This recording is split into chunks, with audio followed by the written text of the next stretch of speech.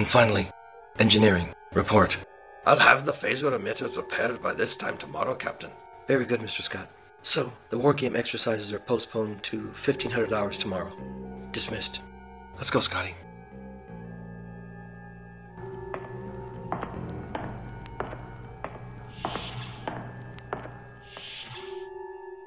So I heard Lieutenant Jenkins got a pretty bad burn when the phaser emitters blew out this morning. Yes, he's recovering just fine. But you know what they say. Everything happens for a reason. What do you mean? Lieutenant Jenkins was pretty mean to the people in his repair division. I don't think he had a kind word for a single engineer working for him. He got what was coming to him all right. You're probably right. He did treat his men unfairly on a number of occasions. Yep. What goes around comes around. I guess so. Excuse me, ladies, I couldn't help overhearing. Yes, Mr. Spock? The argument you are employing, nurse, is not logical. In fact, it exhibits the just world fallacy, a cognitive bias.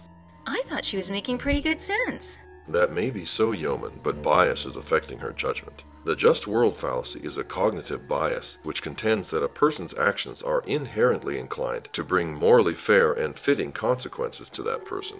Thus, it is the assumption that all noble actions are eventually rewarded, and all evil actions eventually punished. In other words, the just world hypothesis is the tendency to attribute consequences to, or expect consequences as a result of, a universal force that restores moral balance. This belief generally implies the existence of cosmic justice, destiny, divine providence, stability, and/or order, and is often associated with a variety of fundamental fallacies, especially in regard to rationalizing people's suffering on the grounds that they deserve it. Thank you, Mr. Spock. Oh, I should reassess my thinking. That would be best.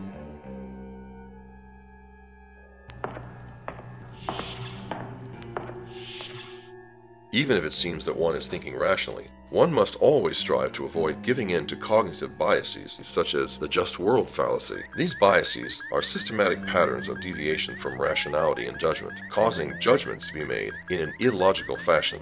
Care must be taken to mitigate these biases to ensure proper reasoning. It's only logical.